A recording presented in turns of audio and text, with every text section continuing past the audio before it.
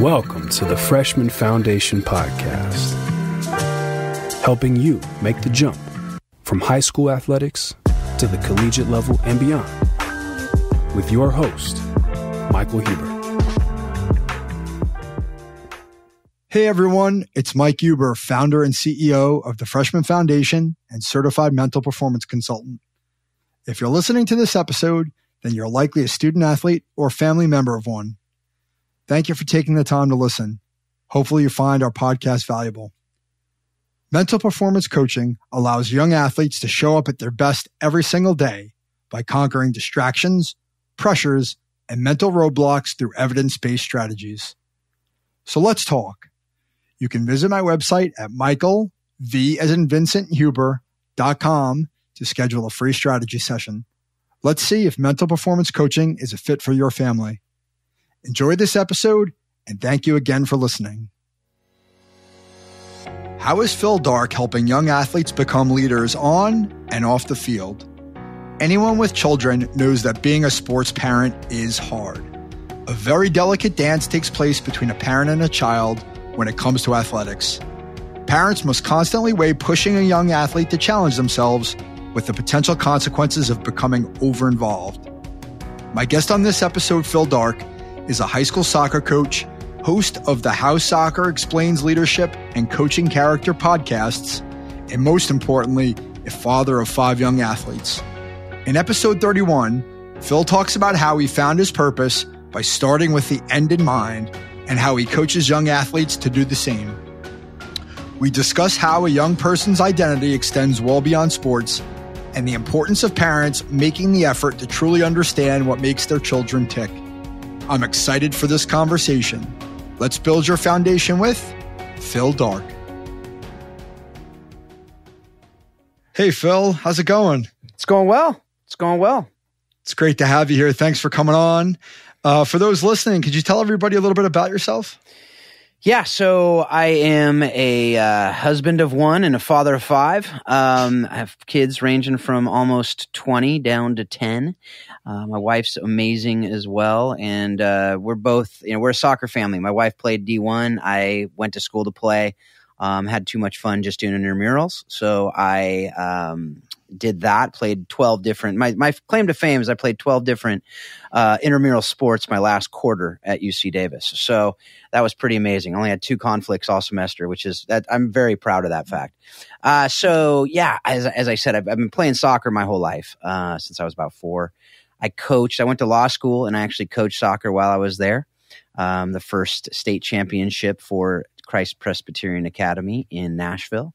So that's another thing that I take pride in from a sports standpoint in my life. And then I had the kids. And then so basically as my kids grew, I tried coaching my 4-year-old daughter, and I lasted about 5 minutes because I didn't have the patience to do that. I commend the youth sports coach at that level. You have a gift that I don't think I have, and I very much admire you. And thank you for doing that. Keep doing it. If you love it, keep doing it. Because, man, that's a gift. And do it for other kids, other parents' kids. Because, man, if you can do that with Princess in the Castle and all that stuff, whatever you're doing, just keep doing it. It's awesome. And then I started coaching for the clubs, coaching goalkeepers. I was a goalkeeper and was able to do that once they get to 10, 11, 12. I realized that my sweet spot is honing, helping make good things better. Right. So honing the players once they kind of know that they want to play and to be able to take them to that next level. That's what I love doing pretty much in everything I do, to help people to flourish and make good things better. That's my why, whether it's coaching organizations, coaching teams, coaching players. That's what I love doing. So that's kind of the short of it. I currently coach high school at Folsom High School here in Northern California, and I'm an assistant coach there. And I'll be helping out with William Jessup University as well next year with their goalkeepers. So that's what I do. I also do a few different podcasts and am a DISC model human behavior coach as well. So that's the short of it. Very short version of a much longer story, but that's who I am in a nutshell. That's great. A lot of soccer in that family and in the background. What about your kids? Like, what's their level of involvement in soccer or sport in general? Yeah, so my oldest just decided to not play after 2 years at Trinity Western University. She played, since she was little, to every level, rec, club, high school, college. Like I said, she was hurt most of her career in college, so she just decided, hey, I'm going to hang up the cleats, and very proud of that decision because it's hard, but I have no doubt it's the right decision for her. My son, who's just graduating high school, is getting ready to go to play JC. Down in Southern California. He's a great player, center mid, in soccer as well. So they're both soccer players. My middle child has played, I think, every sport she possibly could have played. She's a middle, so she's got to do her, pave her own trail. That's what she does done. So I think she's done gymnastics, volleyball. She tried soccer. She's tried basketball. I think she's tried everything, like honestly, dance and she's a people person. So she does student government now, and that's her. She's loving it and working and doing some other stuff. My youngest two are both soccer players as well. My youngest son, true to form with the youngest, wants to play every sport known to man. So if it has a ball or if it has any competition, he wants to do it. And that's kind of how I was wired too. As I said, the 12 different sports and intramural. So he's my mini me. But they all love soccer as well. Who knows? My youngest is 10, and then my other daughter's 13. Who knows what they'll end up doing? But they do love soccer. They're playing at a competitive soccer level. And then my youngest, like I said, is playing some other sports. So I hope he keeps up playing other sports because I'm a huge advocate for multiple sports and not specializing. Really, I mean, if you can do it, not specializing ever, but focusing on your key sports. I am a big believer in multi-sport participation as well for a lot of reasons. So yeah. I think that's a great thing. I wanted to ask you about your daughter. I mean, I have to imagine that her decision to retire from playing soccer at that level, the fact that you were able to do that, right? Like, it sounds like you sort of had a similar experience in college where you decided to sort of retire from that, like, highly competitive level of sport. Like, did she kind of come to you for any guidance or advice in that situation? Oh, absolutely. Absolutely. It was something we've had a great relationship. We butt heads a lot because that's, we were similarly wired, so it's going to happen. But she's always known that I love her, and her best interests are what I care about, and I want her to flourish like anybody else. And so the conversations we had, it was always throughout her childhood. She always had kind of this. She never really had soccer was never her first love, but she was really good at it. So when it came time to look at colleges, she just said, I know it will help me pay for college, and we don't have a lot of money. So I said, it could literally, you might want to consider it to be a job, and it's fun. It's a pretty fun job. It's a pretty good gig if you can get paid for it. And so she did. She got, a quarter scholarship to go to college. But as she was going, I saw some different things, and I was just supporting in what she wanted to do. And it was her decision through and through from minute one. When the time came, she basically is like, Dad, I really want to, I want to stop playing.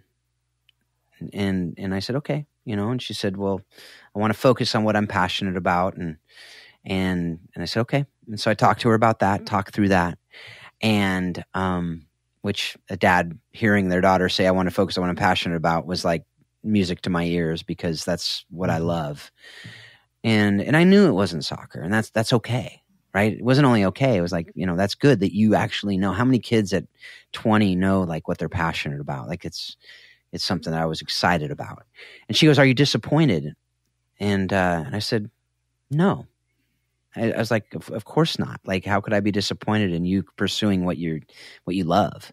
I said, am I bummed that I don't get to see you play anymore? Of course. But my dad was bummed when I stopped playing too. I said, like you just said, I said, remember, I stopped playing too. I get it. I totally get it. You have to both love it and be really good at it to play at that level. And if either of those goes away, then it doesn't work. It is. It's a ton of time. It's a ton of energy. It's a ton of effort. But I said, I love that you are intentionally making a decision that is more, it's your life. These are life decisions. This is going to be everything you do in life. You're going to have these crossroads where you have to determine what is the best thing for me to be doing at this moment. And that's a very mature life decision that you just made at 19 years old. I'm super proud of you, like to be able to do that and not worry about what's this person going to think, what's that person going to think, because she loves her team. She loves her teammates. She loved being a Spartan. She was a Trinity Western. They were the Spartans, and the athletes were the Spartans, right? So she loved that. So that was a lot to give up. But she also knew that there was these other things that she absolutely loved to do. So that was something I was super proud of her. We had great conversations through the whole process, and she always knew, as I said, she asked if I was disappointed, but I think she already knew the answer, but I think she wanted to hear it from me. And that was something that as a dad, what more do you want from your kids, but for them to come to you in those hard times and life decisions.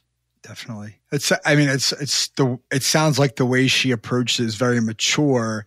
And as much as this podcast is about understanding the transition from high school to college and getting ready for that, that's sort of the focus, right? It's just as much about what's that transition going to look like when you leave sport, right? And it's going to happen to all of us at some point on some level, right?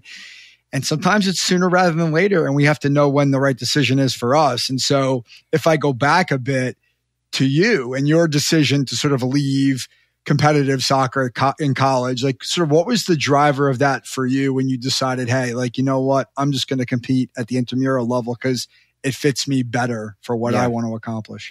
There are a few things on that. One is, I got hurt too. As a goalkeeper, I hyperextended my elbow. Well, that's a pretty important thing to be able to use your hands and arms. So that took me out of my sophomore year. But I healed up and I could play, but I wasn't able to play on the team. And I realized that the people weren't like in high school club. I loved my team, and I'm a people person. And I realized how important that aspect of the game was for me. And my daughter, like I said, is similarly wired. The difference was she had a team she loved. So it was a little bit harder for her. For me, it was pretty easy because these weren't guys that I thought I want to do life with, so to speak. And that was something that combined with me getting hurt. And then I was, part of a fraternity, which were some guys that I loved hanging out with, loved being with. I got on some intramural teams that not only at Davis, UC Davis, where I went for undergrad, and actually at Vanderbilt as well, the intramural program, it was really competitive. And I got to play flag football, and I got to play soccer, and I got to play softball, and I got to play inner tube water polo, whatever. It was just fun. And it was that joy of playing. Now, in all fairness, school was a lot cheaper back then. At a UC school, I was able to go for virtually nothing, basically paying for room and board. But so there was a little bit different in that aspect. But I had highly competitive games that I could get those competitive juices flowing, not have to practice all the time. And I also wanted to go to law school. So I realized I'm not going to be a professional goalkeeper. It's a lot of time and energy. I wouldn't be able to do all these other things that I want to do. And I definitely have FOMO. I am an outgoing, people-focused guy. So I'm like, oh, what are all these things I'm going to miss? And it wasn't something that I was looking at going, I absolutely love that. I need that. I need competition, and I need sports, but it actually led into Vanderbilt. I played intramurals during law school, and that was an outlet for me. After law school, I continued playing sports and now coaching, to be able to do that. It's always been something I've wanted to do. But I also realized that the idea of going out and training as much as I needed to train and continually having to go that extra mile, that's not something I wanted to do at that level with soccer. I wanted to do that in other things. And you have to pick and choose. And so once I realized law school is my goal, not pros, it was a no-brainer, especially since those intramurals were there and I was able to play at a high level. Right. And that goes back to, I think, what you were saying before about understanding your why in anything that you do, right? Why am I doing this? And I think that's a huge question that a lot of young athletes don't answer, or if they do answer it, they may not hear they might not like the answer they get back from themselves, which is a lot of kids do it because they want the approval from the outside, right? They want external validation, whether it's a scholarship, recognition from your parents, from social media, friends, wherever it comes from the outside. And ultimately, that's not sustainable, right? So sometimes kids will stick out the process because they feel like that's what they're supposed to do. Mm-hmm. But meanwhile, there's all these other competing obligations or competing wants that they're missing out on because sports is a full-time job and they're doing it because they think it's what they're supposed to do. Absolutely. Or because their parents, like my daughter, are you disappointed? Right. You know, and some kids don't have that conversation with their parents. They just make assumptions. And they're doing it for somebody else or they're doing it for something else, or that's their identity. Their identity is they're an athlete. What do I do now? My wife had 4 knee surgeries in college. And she was D1, 4-year starter. She played through pain a lot of times. Mm-hmm. And she went through a minor depression after stopping because that was who she was. Mm-hmm. And she realized that. And that was a huge part of her growth as a human, was going through that. I've had other friends who stopped playing and they went through major depression because that's their identity. If your identity is in sports, that's a problem because it will end someday.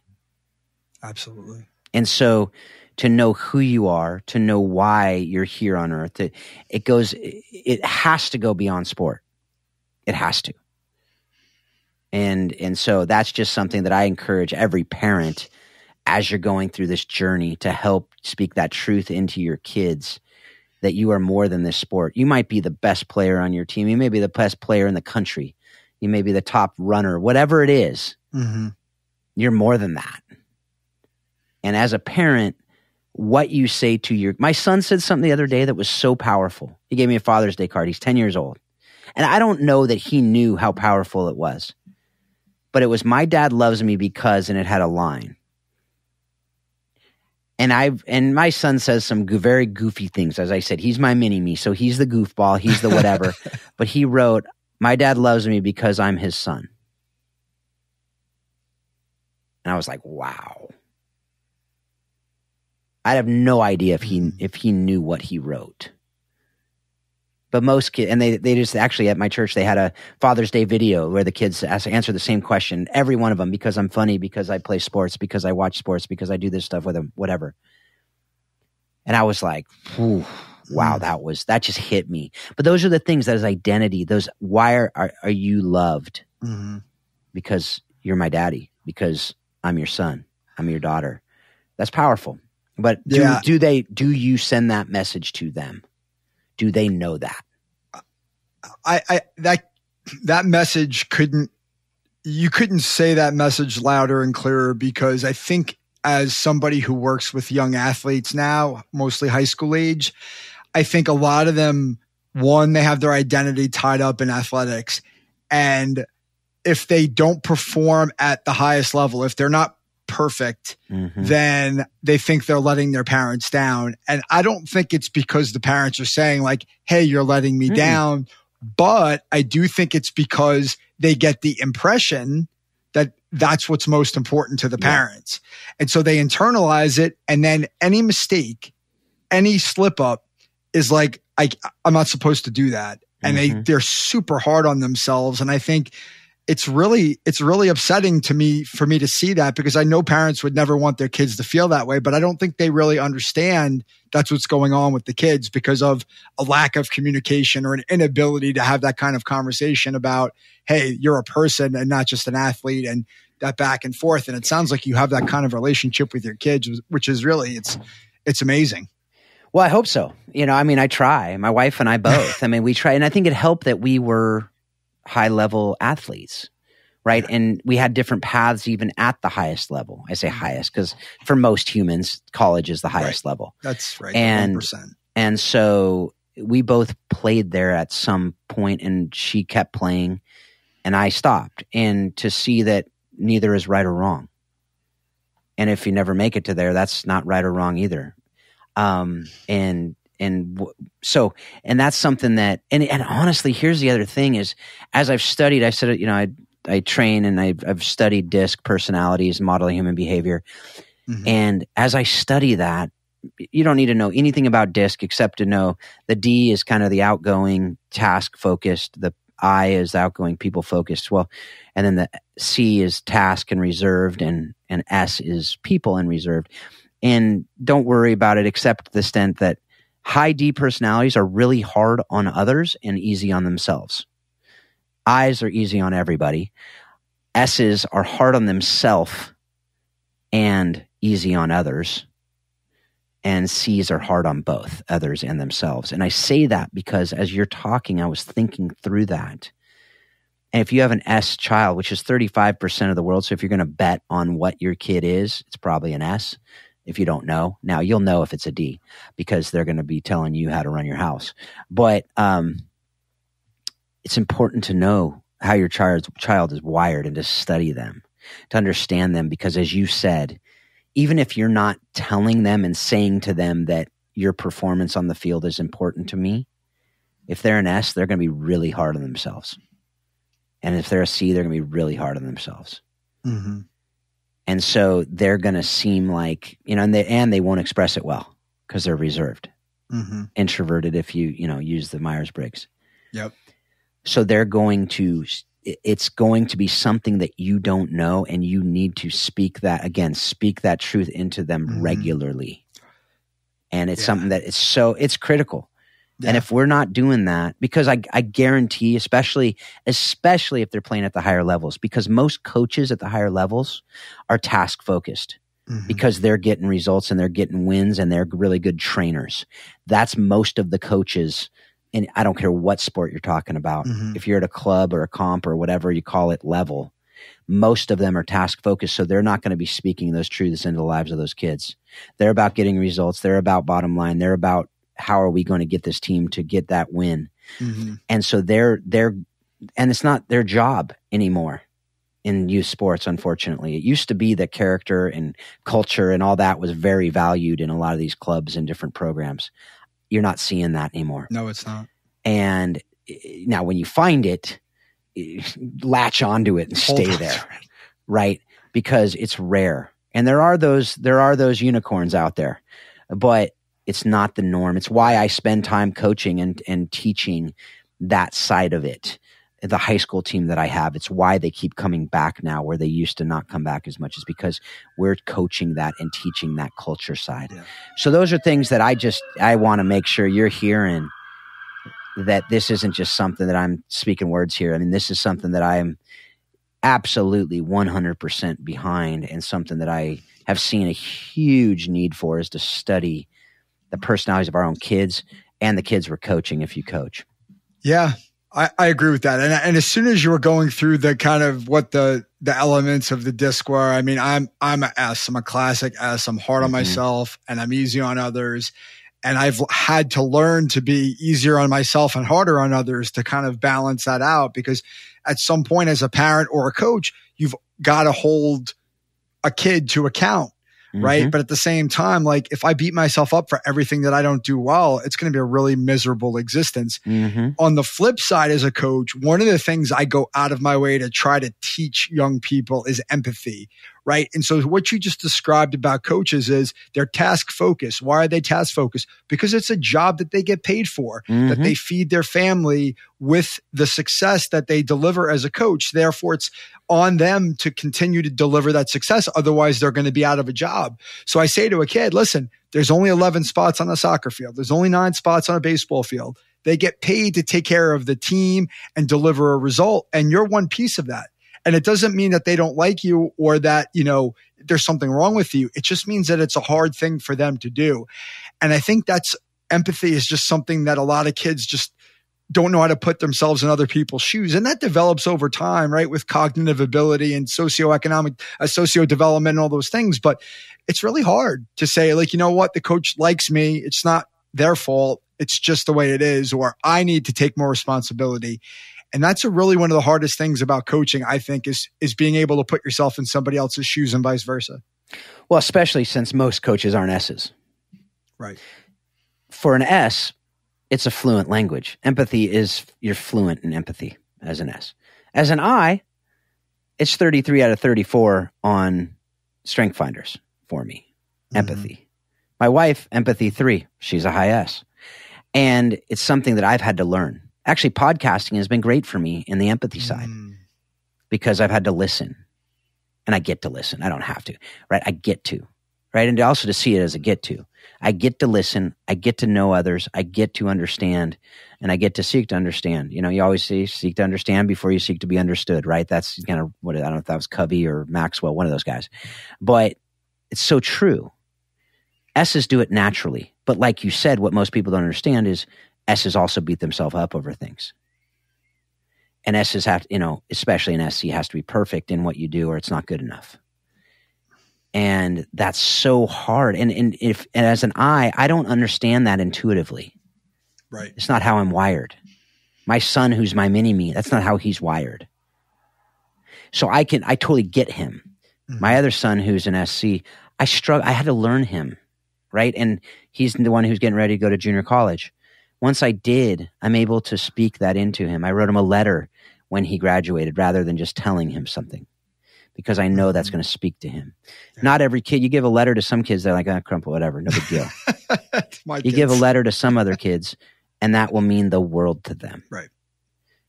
And to know that is important, because you don't want to be discouraged by writing a heartfelt letter and giving it and being, okay, thanks. You're like, no. I spent hours on that thing, you know? But those are things that once we get it, it starts, you know, it just helps. Again, it's, I tell people all the time, it's like a decoder ring to help you connect. Yeah. And otherwise we're guessing, and we're usually getting it wrong.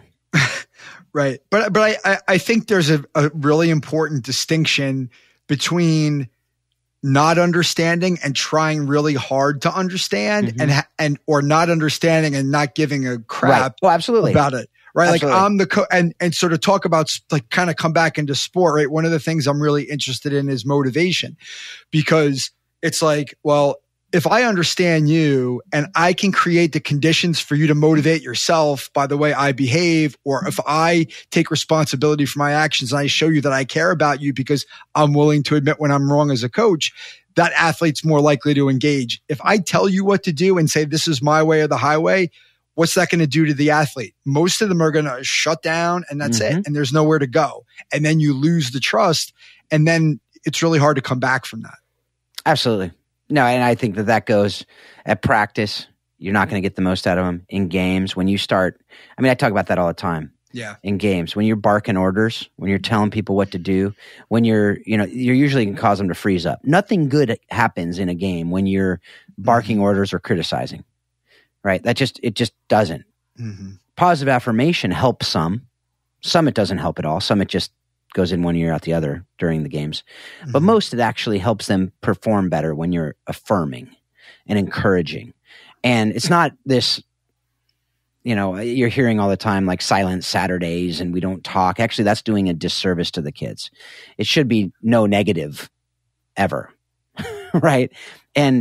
And that's the thing, again, with personality with coaches. Task-focused coaches tend to be the ones who are criticizing more, and especially when they're stressed, and especially when it's like the time when they most need to be affirming, they get unhealthy because they get stressed, and then they start being hypercritical.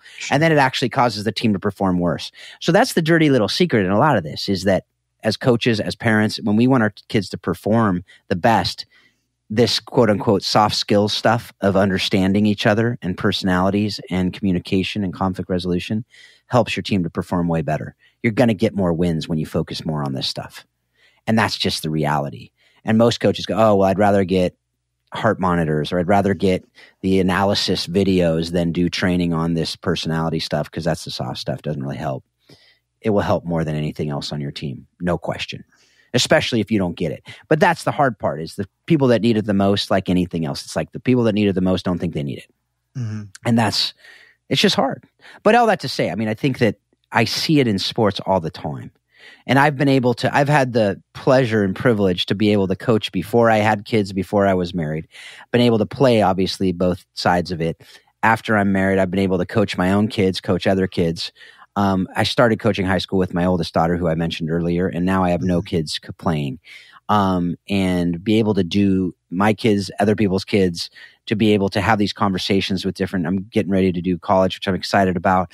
I'm going to be able to do every level and have that ability to see, as a parent and as a player and as, helping advise other friends making the transition as you're doing from high school to college. And it's so important. It's so critical to be able to understand all these different aspects of the conversation. There's no one size fits all answer to these things. It is absolutely individual, case by case. So somebody called me earlier today. In fact, my son's 14, struggling. He's playing comp soccer. He's doing this stuff. Which team should he go with? And she starts talking about the ECNL, and he's stressing, he's this and he's that, and he goes his other. And she's saying all this different stuff. I'm going to spare you the details. The point of it is, at one point she says, and he went to the school or this team.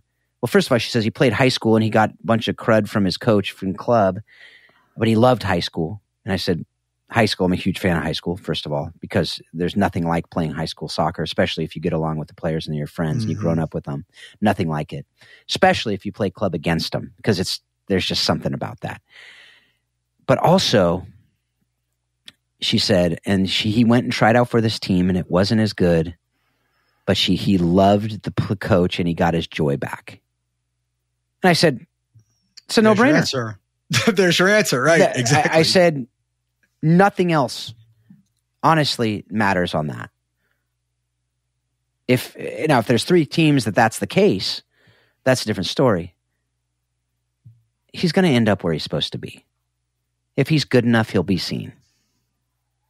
And I've found most players that they've gone to that team that they think is the right team for the college, most of those kids burn out because they're doing it for the wrong reasons. Right. One of the big things that comes up in conversations that I have with anybody in this space is fit, right? Picking a university, picking up any program, right? Yeah. It could be travel, club, whatever. It could be high school. Picking something because it's a fit with the people that are going to be around you, right?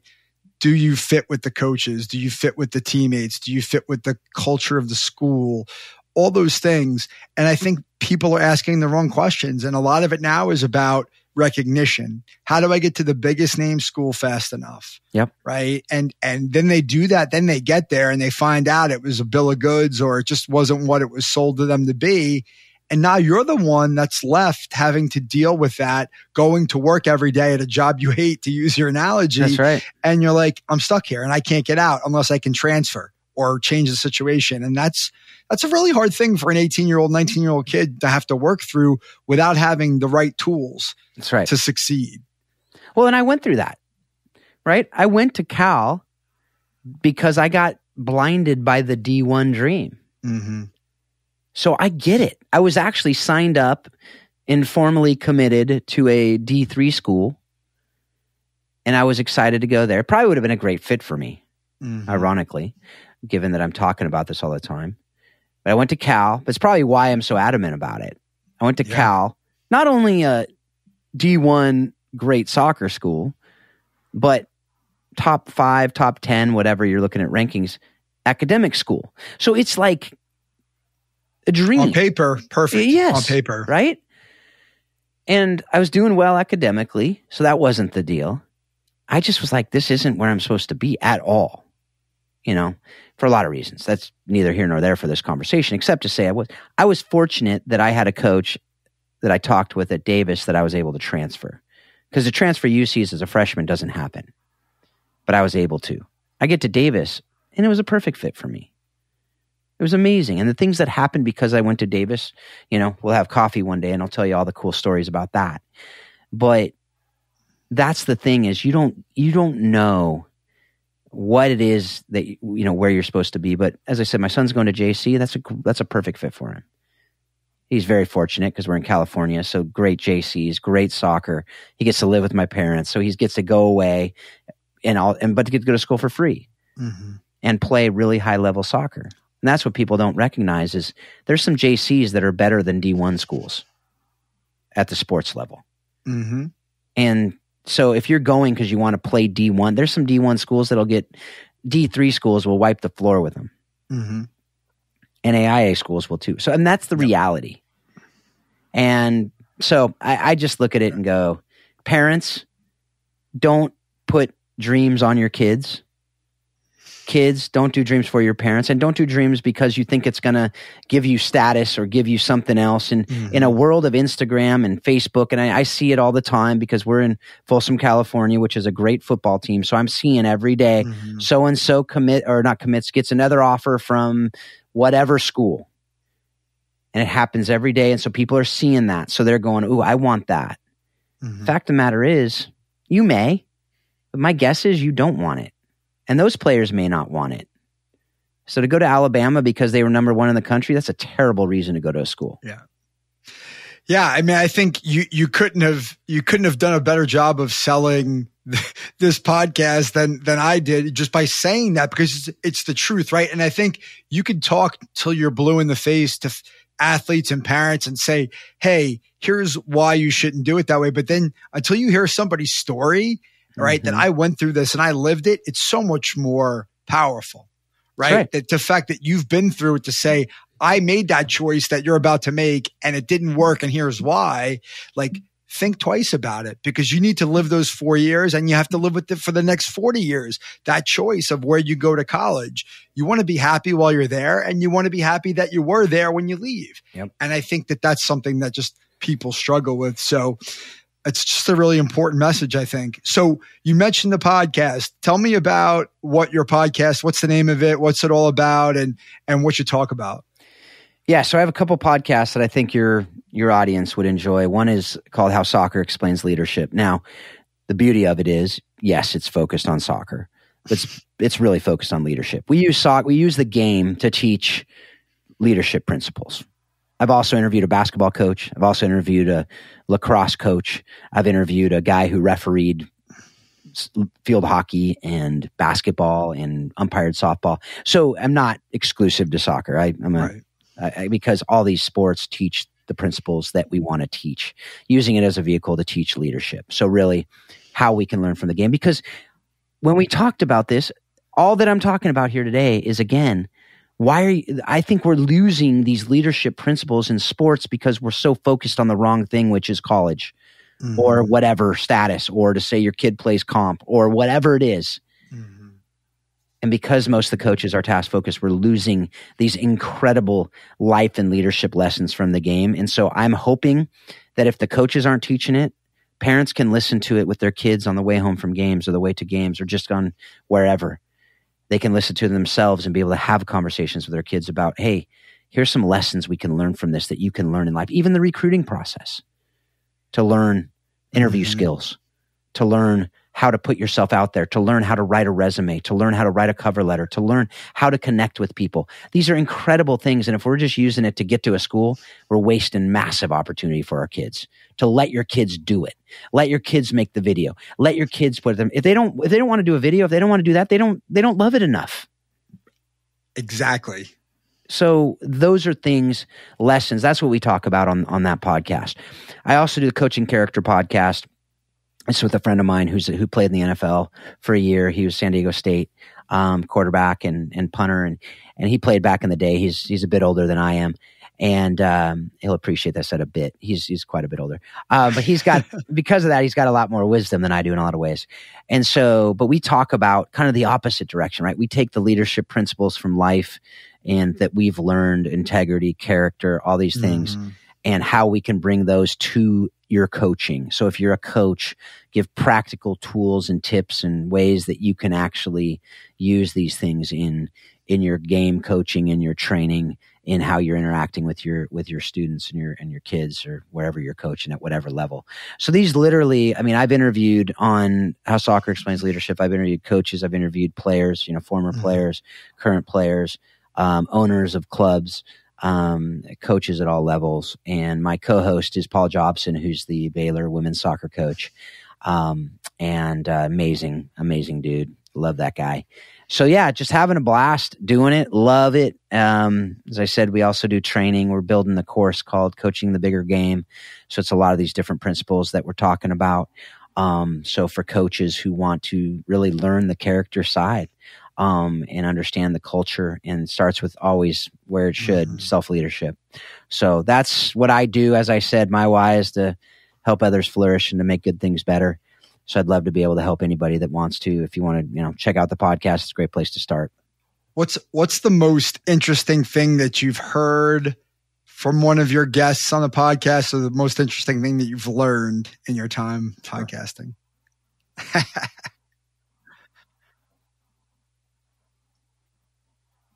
If you're into, orphan and vulnerable kids and helping others around the world, that's what that podcast is about.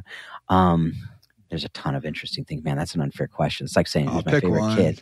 I'm actually going to say something from the Think Orphan podcast, which Peter Greer, I've interviewed him three times. If you don't know who he is, he's the head of Hope International. It's actually in your neck of the woods out in Lancaster, Pennsylvania, where he's based. And Peter talked about self-leadership, talked about really the idea of self-care and knowing your why, writing your eulogy, something I've talked a lot about. Start with the end in mind. So really, and I actually just did my, we call them the off-season talks that I did. I did a quick blurb on this.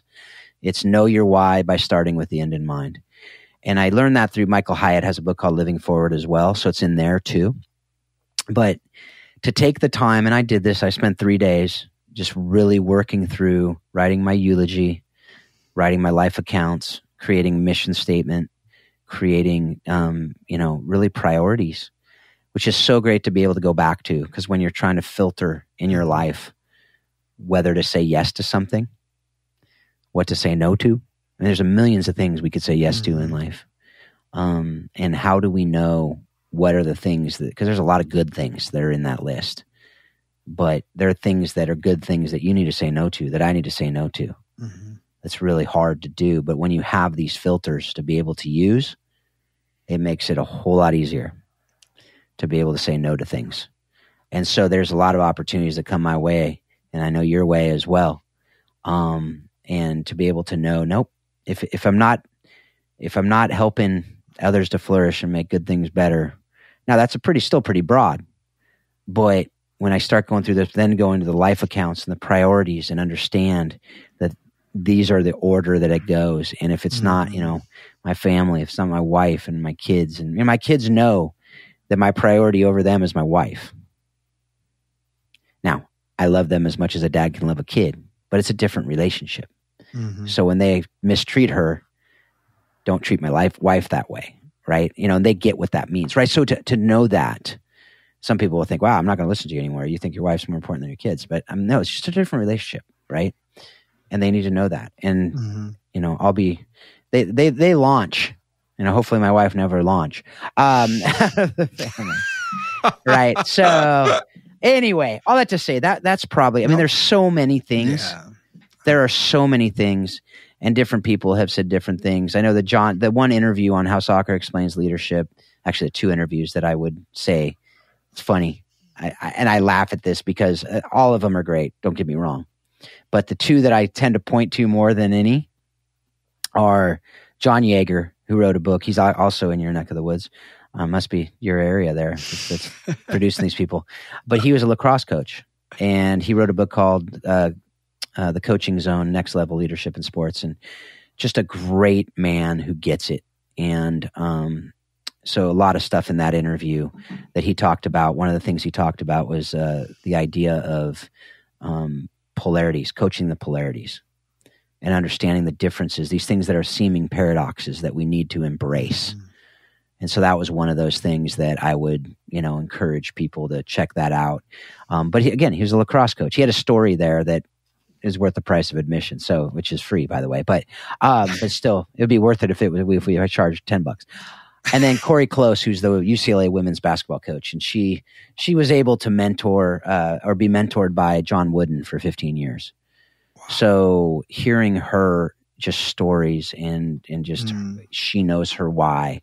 She talked about that very well, and just she loves well and she leads well, and so. Honestly, I don't even need specifics on those ones. Go check those out. If you're listening to this, those are things that you really be able to glean stuff from. But I think the one thing that really has stuck with me that I probably talk more and more about is that idea. And actually, the one thing that Corey did say that is really good for all leaders is she has two props, as she says, in her office. One is a shovel, one is a broom. She has the broom because of Sweep the Sheds. I don't know if you've read Legacy, but Legacy book, great book about the All Blacks, and they talk about sweeping the sheds. So it's servant leadership, servant hearts. No one is above that. The other is a shovel because she talks about working on her roots, and that we need to really work on our roots, self-leadership, the fundamentals, how we can understand ourselves so we can lead our others better. Great stuff. So as we wrap up, I'll ask you two final questions. If there's one piece of advice that you could share with the student athletes that are listening, what would it be? Again, I think it's, as we've talked about on throughout this whole episode, it's really, know why you're doing what you're doing, and to really understand what's driving you, and that it's much bigger than the game that you're playing. So how is this developing you into the human being that you want to be and that you're created to be? And I think that to make that distinction is important. Sometimes you want to be somebody else. Know who you are. Know how you're wired. Know that just because you see someone out there doing something, they're not you. You're uniquely created. You're uniquely, you are wired in a way that you are wired that way. Mm-hmm. So know that. And that's really important. And then that goes to your journey, your fit, where you're going, to understand that foundational understanding of I'm created to do certain things. I'm wired in a way that nobody else is, and know that. The earlier you can know that, I'm so envious of people who know their why when they're in high school or college, or they at least think they do, because then you can hone it over the years, but they're thinking about it. Be thinking about it, because you can very easily just wander through life and not have a purpose. And I met a lot of people who are in their 50s and 60s who don't know their why still. And a lot of them are making a lot of money, but they're not content because they're not passionate about anything. So find something you're passionate about, pursue it, and that will help you understand, that'll help you understand that fit. Don't do it because your parents want you to do it. Don't do it because your buddies want you to do it. Do it because you understand it's how you're wired, it fits you, and it's something that you are passionate about, and you know that. And so that will help you. And it's so hard. It's so hard. The insecurities at the high school level are off the charts. And I get it. I was a high schooler. I understand. I was an insecure high schooler, like most high schoolers are. So I get it. But I do. I mean, I'm going to give you the advice. It's because it's what I tell my kids, and it's what I hope and pray they do, which is understanding who they are and how they're created and their identity. And that, like I said earlier, like my son, I'm loved because I'm your son, right? Like, I love that's that. Something that is to know that. And I hope that you are loved in that way. And so, and I'd also say, and here's something that's harder, but I always talk about leading from the middle. And just because you're not captain, and maybe you are captain, but even if you're captain, there's still a coach above you.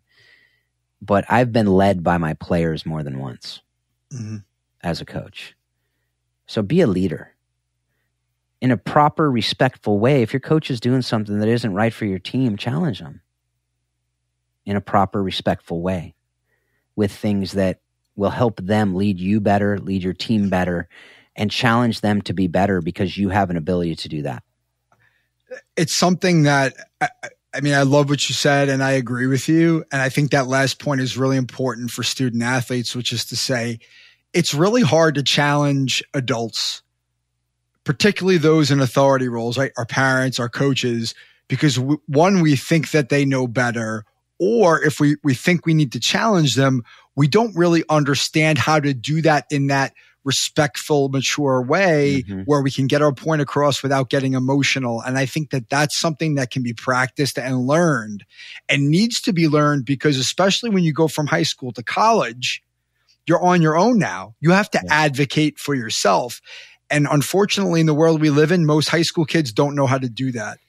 Parents are the ones that are advocating for their children, and the children don't have to stand up for themselves. And then when they go to college and something doesn't go right, we don't know how to do that. And we're not teaching them how to do that. So it's not only knowing when, but how to have that conversation with a coach in a respectful way to say, I don't agree with what you're doing, or I think I should be put in a different position. I think that's a lot to ask of a young person, but if we help them practice it and understand how to do it, it's a game changer, because then you do have a leader who's willing to stand up and speak up for the right thing, but he's doing it in a constructive way. And that makes a program better. And coaches, invite that. Be vulnerable. Invite accountability, because you're going to be teaching your players, again, life skills that they will take and they can then take into jobs. And you don't want to be building up kids who are going to be taken advantage of. And so again, certain personalities do it. Like some personalities will then challenge improperly, but you'd rather have them learn and be able to teach them in that setting than later in life when they then come out. Because if they're prone to do that in high school, they're going to be even more prone to do it in college, and they're going to lose jobs because of it. But if you can train them, and I had that happen this year on my high school team. There's a girl that is I've been coaching her since she was a freshman, amazing keeper, incredible keeper. If you're looking for a keeper out there, coaches, if you're listening, and you can give me a call. But she is also a high D, wired, very, just direct. And she, at one point made a big mistake, and I confronted her, and she's like, gave me all the reasons why she was right and okay. And I said, stop, you made a mistake. And then I talked with her later about it and be able to coach her through that. I know how she's wired. I know how, and she thought it was fine because we do have a good relationship, but it wasn't fine. It wasn't appropriate. But I was able to coach her through that and say, I like that you have the freedom to be able to engage, but here's how you can do it well. Because if you don't, the different setting, you're going to be benched for 5 games. It's going to land differently with a different person. And I just told her, stop. During the game, I was like, just stop. Just stop. And she goes, but I go, just stop. And so I think that there are the good from the coaches to be able to do that. But to encourage that, I didn't tell her, don't ever do that again.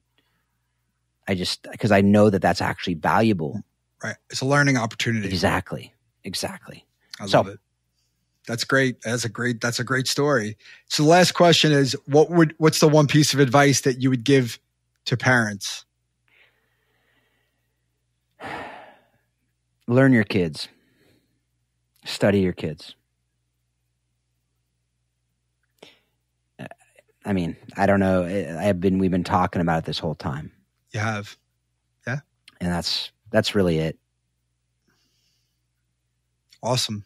That's a good way to end. I agree. Phil, thanks for joining me here. It was great to have you on. I love this conversation. And I think I could probably go on for hours if we had the opportunity. Yeah. Well, anytime, man. I'd love to have you on mine, and we can continue the conversation there. We can also do this again. I'd love it. That'd be great. I would love to. Yeah. And if anyone wants to get a hold of me too, they just drop me an email. I'd love to chat with anybody who has any questions about whatever. I enjoy getting to know new people, and like as I said, helping you to flourish in your parenting. I really have a passion for that. So definitely, I know you'll have all that info. So, yep, absolutely. We'll drop it in the show notes. We'll have it in here, and reach out to Phil. Thanks, Phil. Yep. Take care, man. So, what was your biggest takeaway from my conversation with Phil Darke? For me, it's that all of us need to find our purpose in life by starting with the end in mind, including parents. Sometimes we can get so wrapped up in performance, recognition, and results that we forget about the character-building lessons in sports that apply to the most important game, the game of life. My suggestion to sports parents is to make your best effort to really study your children to understand what is important to them. I want to thank Phil for his kind generosity and the wisdom he shared with the Freshman Foundation community. You can learn more about Phil and his podcast at HowSoccerExplainsLeadership.com. To learn more about how mental performance coaching can help your mind work for you rather than against you, visit michaelvhuber.com. Thank you for listening. We'll see you back in 2 weeks for episode 32.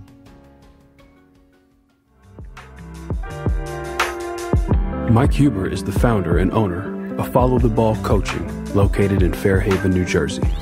He is a mental performance coach and business advisor dedicated to serving athletes just like you reach their full potential on and off the court. The Freshman Foundation is all about helping you get to the next level. For more information, follow along on Instagram at The Freshman Foundation. Please subscribe, give us a like on iTunes, Spotify, leave a review, tell a friend. Most importantly, come back in 2 weeks, ready to get better.